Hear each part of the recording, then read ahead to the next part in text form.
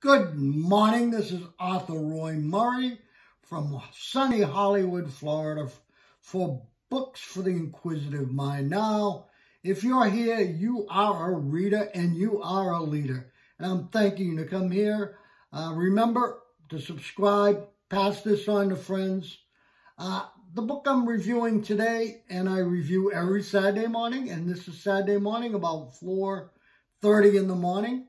I did my book review written. It's down in the description down there. And the book that I'm reviewing today is a golf book.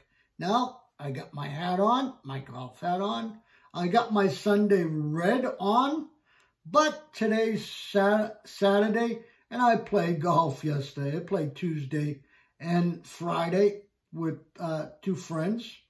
And I found this little jewel while I was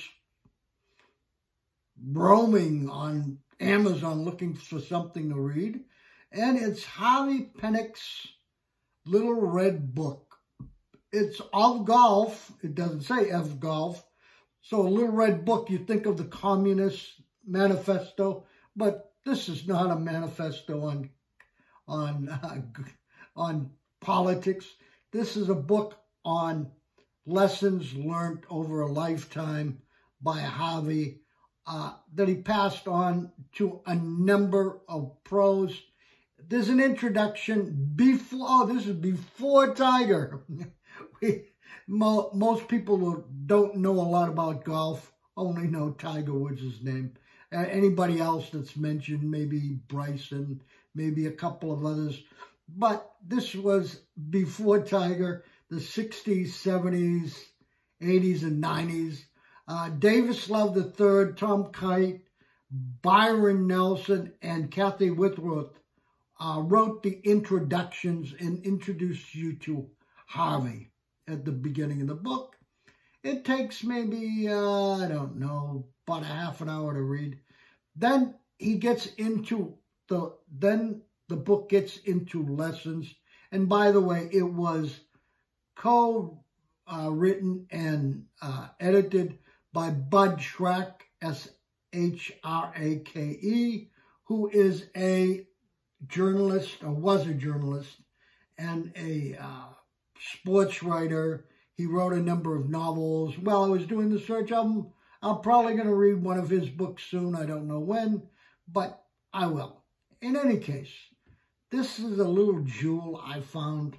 And for golfers that like to read or like to know more about what they're doing, a lot of people, like friends of mine, I brought up the book.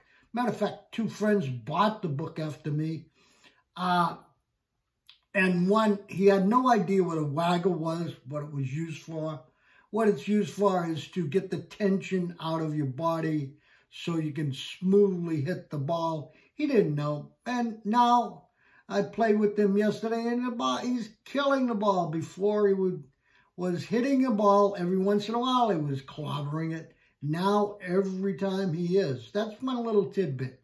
Harvey goes into some funny things. Tommy Aaron, which you probably don't know, was asked by a golfer, how do you make that ball spin back after it hits the green?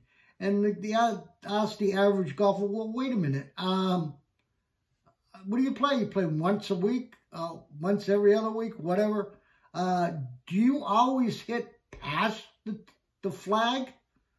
No, I'm always short. I said, then why do you need a spin back? That's funny. Another thing that my lady friend who played golf with us yesterday asked the question and read it in there. The question was, do you let your husband help you play golf? The answer, Harvey, is no, you don't, because they play a different type of game. You ask a woman pro how to figure out what you're doing with your game. I say this all the time, but I really love this book. I only gave it 4 stars because it got too much into biography of people. However, it's got all tidbits, swing, how to, coming out of the sand trap, you name it. You got a problem with it, Harvey Penick took care of it. And I want to thank you for being here. Remember, hit the bell, subscribe. See you later, alligator. This is author Roy Murray. The next book I got is a little doozy. I'm reading it now. It's called Hook by Mr. Moss, on how we are addicted to processed foods, sugar, salt, and fat. See you later, alligator. Bye-bye.